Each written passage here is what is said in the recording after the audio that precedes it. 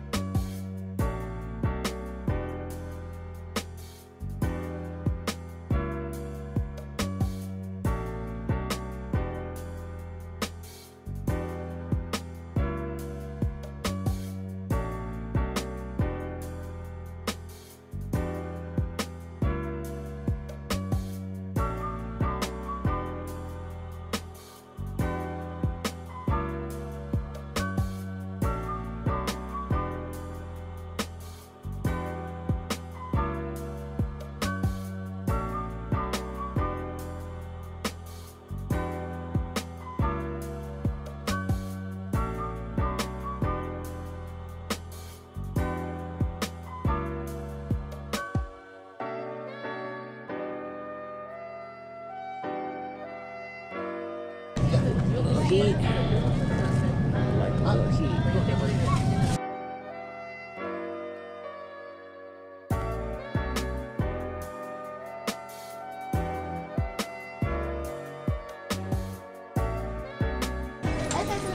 Thank you. Have a good day.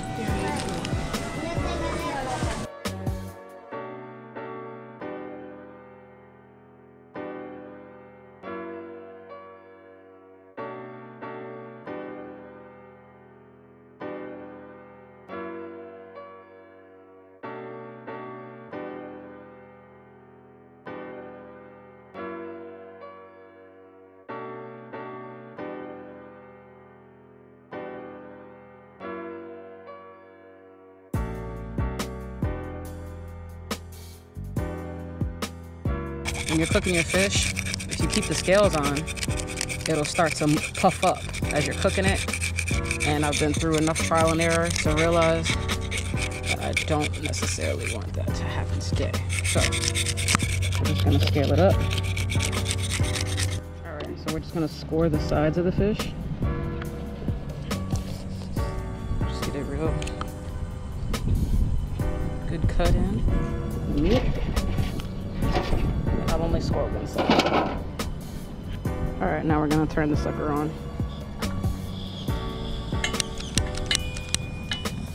All right, turn it up a little.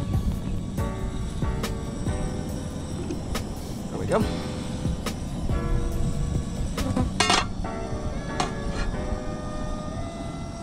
Pan up, ready to go.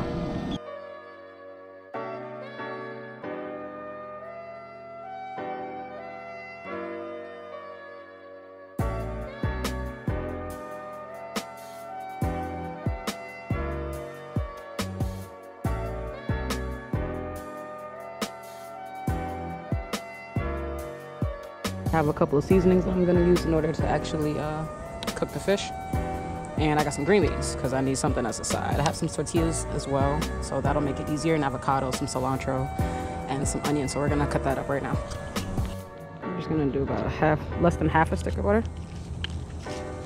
Let's get it in the pan. As you can see, the pan is definitely hot and ready. I have some Punch It Daddy Cajun Creole seasoning. It's one of my absolute favorite seasonings. And you really like the heat, you know? It's probably one of the best that I've had. I got it straight from New Orleans when we took our last family vacay. I opened the fish up a bit at the top so I can really get the seasoning on the inside. Got some garlic powder right here. It's pretty light on the garlic. And my favorite, crushed red peppers. This is for those that are brave enough to stand the heat. And we're gonna get this fish on because we don't want to be here all day. Butter's nice. Yeah. It smells really good too. It's really good butter. I took off the tail as well.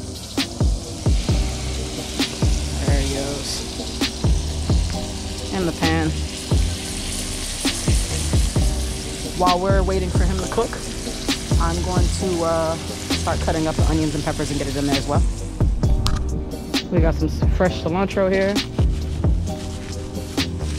which I absolutely love.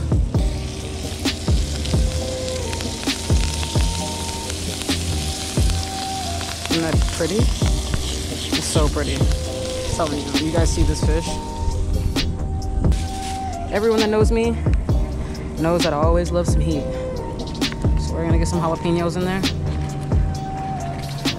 This is the first time I've actually used this fishing knife, like the fillet knife, outside of actually filleting a fish, and I have to say, really good knife.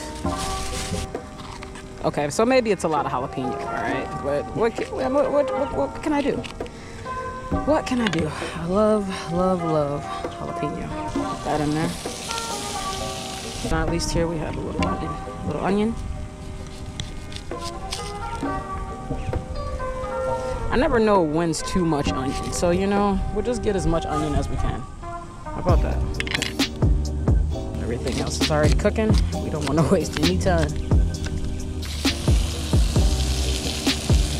There we go. Turn the fish. Oh man, look at that. Gorgeous.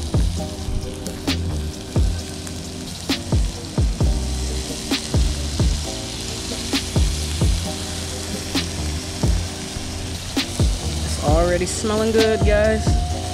Really good. Getting cooked up pretty well here, boys.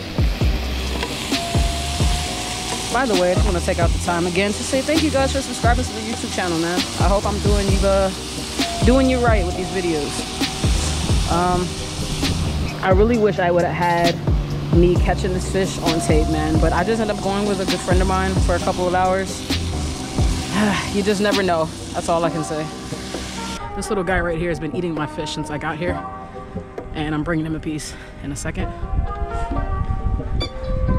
Yep, he's probably going right back over. Yep, he is. He's headed back over to the spot. Almost tempted to throw my my rod in, but I don't think I have anything right now to do any. I don't think I have anything prepared to actually bass fish. The water's pretty murky too, which means there's definitely some fish in there. All right, our fish is out. Looks good. Oh yeah.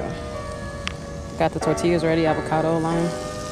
Now we're getting these beans cooked off before my propane tank goes out, because it seems like it's definitely dying. So glad I finished using it today. A little salt, a little pepper. Got the greens already prepared in here. All we waiting on now is for the fish to finish. Really browning now. You gotta make sure your fish is ready unless you like it raw. And I don't like it raw.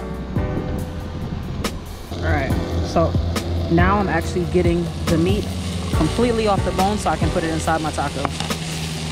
When it starts to fall off the bone, that's how you know you're pretty much ready to go. Get enough in there for each taco.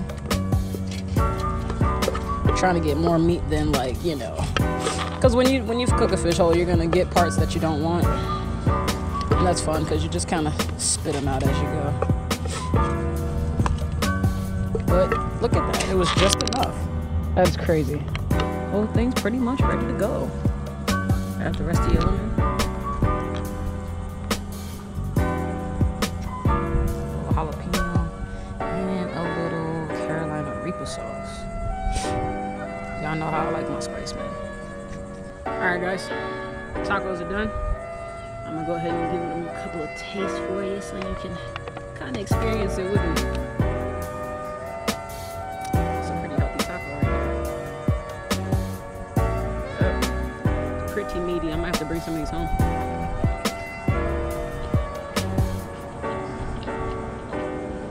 Damn. You know what? That's pretty good. It's the guacamole that really sets it off.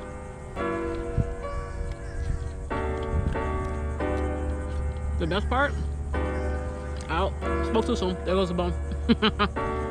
was about to say the best part is I haven't hit a bone yet, but it was a little small one. No big deal. I just want you guys to know that I'm having a great time actually making these videos for you guys. It's something I've never done before. I'm always used to going live on Twitch, so this is definitely a breath of fresh air for me.